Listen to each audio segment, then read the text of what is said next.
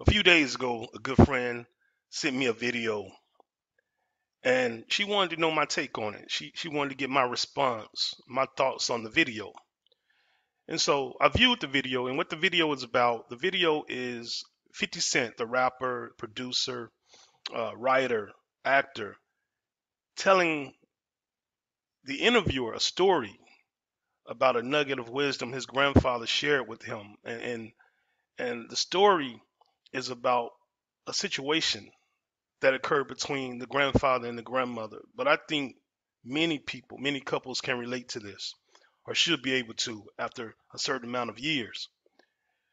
Now, the story goes 50 Cent said when he was young, he used to witness his grandfather uh, give his grandmother his entire check.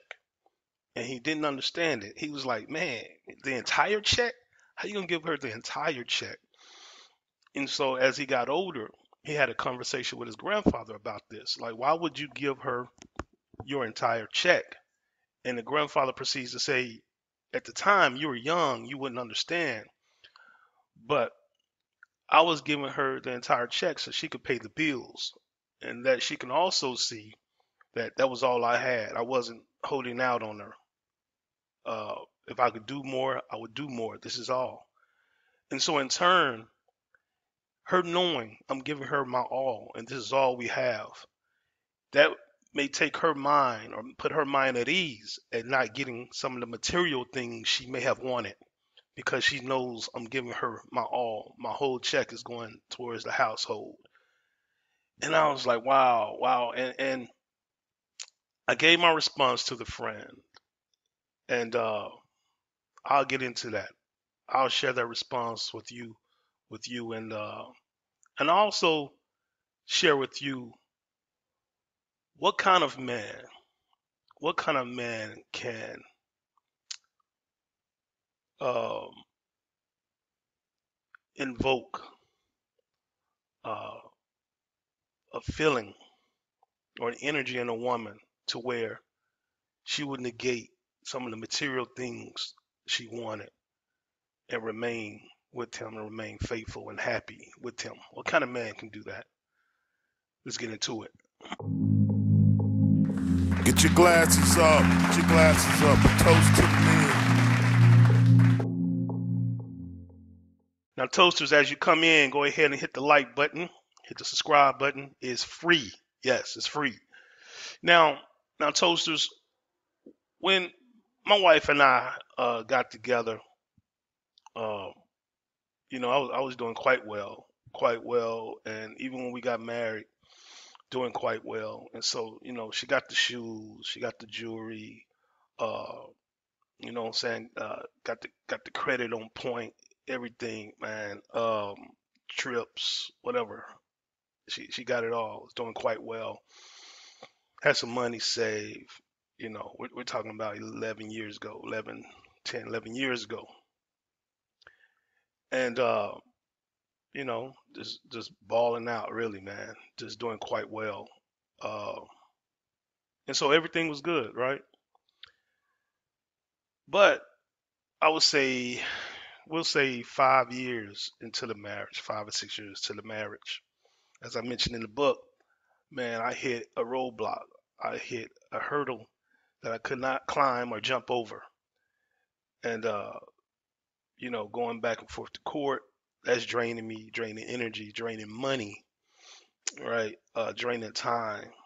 And so financially, brothers, I hit rock bottom. I hit rock bottom, man. At a point, like I mentioned in the book, I was fired because of the situation, and I couldn't get employment, man. For a good year, I would say I couldn't get employment, and funds were liquidated. I was out, brothers. I was out, and eventually we got over that, and we started rebuilding. Everything started coming back, to normal. And one day I asked her, uh, I said, when I was going through that, aside from being my wife, why'd you stick around? Why'd you not only stick around, why'd you never complain? Because I was doing bad. Uh, And she said, because of you, because of your character. And I knew because of who you are, this was just something we had to get through, that you were going to come back up. And brothers, I thought about that. I was like, wow, you know, that's pretty telling because if I had been a different type of man, I don't think she would have stuck around. But here are the things I think that allowed her to stick around. These are the things that I think allowed 50 Cent's grandmother to stick around. And, I don't know if she complained or moaned and groaned or not. I don't know that. But I do know couples personally that have gone through situations where the woman has stuck around, has supported, has been there. And I know other situations where the woman has tapped out. Uh, I mean, from the smallest inkling that there was trouble, that the money was funny, she was gone. Uh, and so I think there's three things that play a part into this. First, the foundation. First, the foundation. Both people, the man and the woman, have to come into the relationship being honest, being transparent, and with the right mindset.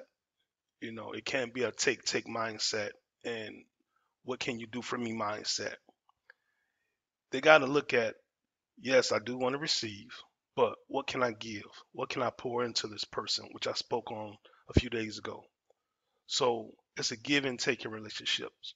But if you're with a woman that's about receiving, receiving, receiving, and not pouring into you, hey man, the first sign you hit trouble, the first sign that money may get funny, she's gonna be out. And not dishing blame, to each his own. You should have saw some things also, so I can't dish blame on her. We are who we are, right? So I can't say a person should be a certain way or not be a certain way. We are who we are. We all play a role. We all play a character who we're going to play in this world. And so you got to understand that. And so you got to really take the time to see what is she in this for? What does she want? And simply, not give her everything, man. You got to earn some things. My boy Soul Immortal talks about that all the time, man. That giving, giving, giving is played out. You gotta earn your worth, show your worth, and so that's one of the things that plays a part in knowing if I hit rock bottom, if I lose it all, is she going to remain? Now the second thing is confidence. Yeah, brothers, confidence cannot be purchased, cannot be sold. It can't. Uh, you got to have real confidence. And when I talk about real confidence, who are you? Who are you when you can't get the clothes you want? When you can't get the quality of jewelry you want? When you can't take the trips? When you can't get the car you want to drive? Right? Who are you? Who are you when you can't get a haircut by a barber? You got to cut your own hair. The money's that funny. Who are you? Who are you when you don't have a dime in your pocket? Who are you? That's going to show how confident you are or how much you lack confidence. When everything's stripped down, everything material is stripped down, and you're just faced with your spirit, with your mindset, that's going to show how confident you are. But let me tell you, brothers, a woman is always watching. Even when you're up, even when you're balling out, she's watching. She's watching to see, is this dude made by money or real confidence? Does he have real confidence or is he hiding behind the money, the cars, the jewelry? You know what I'm saying? The notoriety. What is his real self? Who is he really? Is this a facade? Is this a fake? Or does this man have real confidence? She's watching, man. The third thing is character. Character, man. I talk about this a lot. Who we truly are is in our subconscious. It's who we are when we're not consciously doing things, when we're not voluntarily doing things. The things we involuntarily do without thinking, that's who we truly are. That's our true character. She's watching that. She's watching that. So when you hit that roadblock, You hit that stumbling block. You hit that hurdle that you can't jump. You hit that wall. She's watching to see your character. What will you give in to? But before that even happens, man, she's watching you. When you're up, she's watching you. She's watching you, man. She's watching. When you tip, or did you tip? The waitress walked away and you took your tip back. You know what I'm saying? She's watching everything. She's watching character. She's watching uh, when you don't think she's watching. She's watching, and that's the true character. When no one's watching, when you think no one's watching, who are you? Who are you? So that's those are the qualities that will keep a woman hanging around when you hit rock bottom, when you lose it all. Foundation, a solid foundation. Both people coming into it with the right mindset, with a pure mindset. Two, confidence. When everything is stripped away, everything is taken, the car is repoed, house is foreclosed on, everything is gone. Do you still walk with that swag? Or can people tell that you're doing bad? Brothers, I was doing bad, nobody even knew. I had old friends read the book, and I call them old friends now. They were friends then. Read the book, and they're like, man, I didn't know you were going through this. I had no idea you were going through this. Why didn't you say something? Like, man, what was you going to do? I had to go through it. I knew I'd come out on the other side victorious. It's just something I had to do. I had to go through, but no one knew, because I didn't walk around with my head down. Uh, no one knew. So, I remained, I still had that confidence, man. I still had that swag, and no one knew, man. It was a time, man. I couldn't even go to the barber, man. So I had to sacrifice some things, so to be able to provide for my family. So I gave up some things. That haircut from a barber was one of the first things I gave up. Yeah, that was, that was one of the first things, man. I cut my own hair. Yeah, it was getting pretty bad. And the last thing, man, character. Man, I was pushed to the edge of wanting to revert back to some things I had done as a young man. And man, I had been on a high horse financially for a while, man. I'm talking about for a while, man, for about for about 15 to 18 years. I've been on a high horse financially. I done pretty well financially, and then I hit this wall. I hit this trouble, right? These troubled waters, and it crossed my mind to revert back to a younger self of me. And then I said, no, that's not me anymore. That's not even. I can't even pull that guy out of my subconscious. Like I don't even feel right even having these thoughts. But a little small thought did enter my mind, but I couldn't go through with it. It just wasn't me anymore. And so at the same time, man, my wife is watching. She's watching to see how I'm gonna react, see how I'm gonna fold. Because the thing is, brothers, whatever you do, she's gonna mirror. You're gonna give her the alley oop, the okay, the loophole to pull something out of her subconscious. Yeah, she's gonna mirror you. Cause first thing when you do something, man, that's out of character or doesn't show high character, and she mirrors that, she's gonna look back at you and say, "Man, you did it. Oh, you can do it, but I can't do it." That's how they think, brothers. They mirror us. You'll never hear a man say, "You did it." Oh, you can't do it. You can do it, but I can't do it. Men don't. Most men don't even think like that. But that's a natural reaction for a woman. So she's mirroring you, and so I know this, man. I know she's watching. So I had to keep high character. I had to just tough it out and go through it, sacrifice.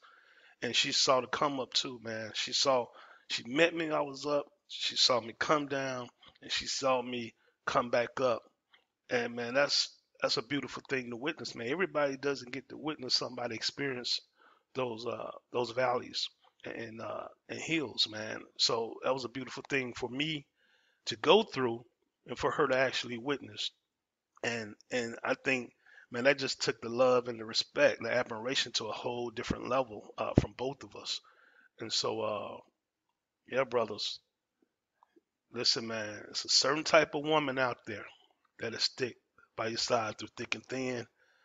But hey, follow those three facets, man, you can't lose. As usual, from me to you, love, peace. If you enjoyed this video and previous videos, go to www.angel2angelhelp.org and donate. That's www.angel2angelhelp.org and donate. We provide services for the homeless, the mentally ill, the elderly, and the youth.